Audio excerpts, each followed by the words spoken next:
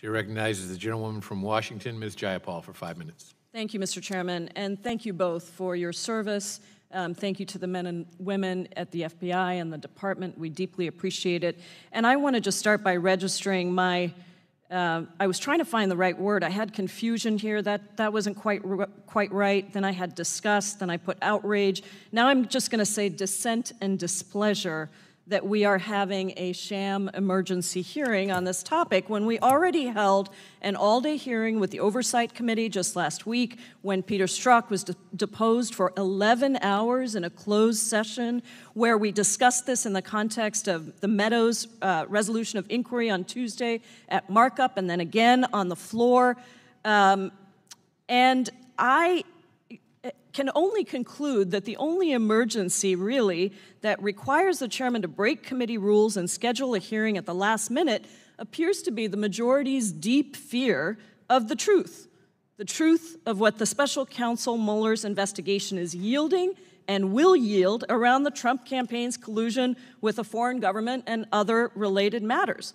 That has been the emergency that frankly has transformed a committee that I was so excited to be on because it is a powerful committee. The Judiciary Committee is a powerful committee with independent jurisdiction and the profound responsibility to hold our democracy to its highest ideals, and that has been transformed into a committee, in my opinion, with a singular political, partisan focus and what I can only describe as a naked fervor to spend all its time in service to individuals, including a president, who continues to show extreme disregard for the very institutions that Republicans used to defend all the time and Democrats actually used to criticize, the institutions of democracy, the FBI, the Department of Justice, the media, the courts.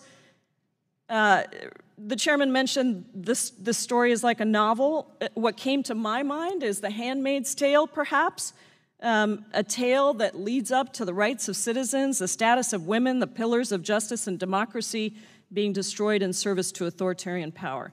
The real emergency in my mind that we have not had a hearing on is the urgent humanitarian crisis occurring in our country, at our border, and in cities across the country that really does demand our immediate attention as our government risks the long-term health, well-being of thousands of young children who have been cruelly separated from their parents, who have been put into cages on United States soil, while their parents, who are, by the way, guaranteed the right to seek asylum in this country, guaranteed that right by our signatory to the International Convention of Refugees and by our own due process laws, that they have been imprisoned. That's the emergency that we have. And so I would like to start my questioning by asking Deputy Attorney General Rosenstein, are you aware of the letter written by 72 bipartisan former U.S. attorneys who wrote to Attorney General Sessions to end the, and this is their quote, tragic and unsustainable, end of quote, family separations, saying that they were, again, their word in quotes, horrified by the policy. Are you aware of that letter? I believe I read about the letter. I don't think I actually read the letter itself. Mr. Chairman, I ask unanimous consent to enter that letter into the record. That objection be made a part of the record. Thank you. Attorney General Rosenstein, are you aware that the spike in the number of migrant children in U.S. custody today has gone to over 10,000 children in detention centers? No, I'm not aware of the number in detention centers. I don't think that may include children who've come across on their own without parents. It does? But I'm not aware of the number in detention centers. And are you aware that overall over 2,700 children have been separated from their parents, including children as young as 6 months old? I do not know that for a fact, Congresswoman. I'll accept your representation. Thank you, Attorney General. I actually went to visit women in a prison. They're being held in a federal prison. I'm not exaggerating when I say they're being imprisoned. Asylum seekers who are being imprisoned, mothers who told me their children have been stripped from them, one as young as 1 year old.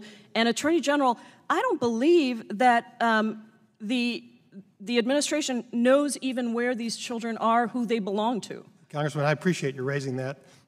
I met just the other day with Secretary Azar, and he was quite emphatic that that is a false story, that HHS does know exactly where every one of those children Attorney is. General, let me just stop you for 1 second to tell you of my personal experience, and I was surrounded by the warden of the prison, as well as a number of employees who can clarify, who can corroborate exactly what I'm saying to you. A woman gave me a slip of paper that was given to her either by ICE or HHS. I'm not sure who gave it to her. It had her name, her A number, her supposed children, except they weren't her children. They were not her children. Please do not believe when somebody tells you that they know where these children are, unless you can tell me in 10 days that they are actually going to be reunited with their parents. This is happening on U.S. soil. And I have been very disturbed to hear of some of the other consequences on the Justice Department's ability to prosecute serious crimes due to this zero tolerance, zero humanity prosecution policy. A USA Today article said that The time of the gentlewoman has expired. An email was obtained from a Justice Department supervisor. I will turn it over to you, and I would love to hear what is happening to prosecution of drug smuggling cases, because prosecutors are being taken away to prosecute these individuals who are coming across seeking asylum. Congressman, I'd be very interested in that, and I would be shocked if it were true that a drug smuggling case was dropped because of an immigration case, but I'll be happy to look into it. Thank you. I appreciate that.